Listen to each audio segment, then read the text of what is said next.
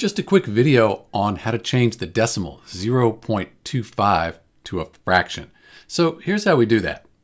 First thing, we'd like to get this to be a fraction, so we could just put it over 1. We're dividing by 1, so it doesn't change anything. Gives us the start of a fraction though.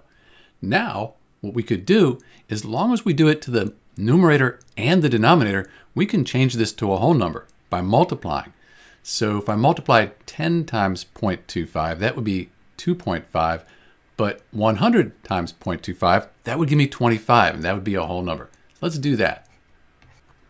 100 times 0.25, that does equal 25, and that is a whole number. But when we do this, we did it to the numerator, we also have to do it to the denominator.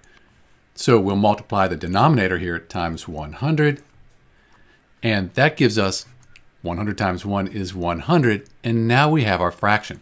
And we can do this because if you think about it, 100 divided by 100, that's just 1. So we're multiplying by 1, no problem. So 25 over 100. We do have a fraction now, but it's not in simplest terms. So 5 would go into 25 and 100 evenly, but 25 would also go into 25 and 100. So that might be the best way to do it. Divide 25 by 25, you get 1. Divide 100 by 25, you get 4. So in answer to our question, the decimal 0.25, that equals the fraction 1/4. They're equivalent.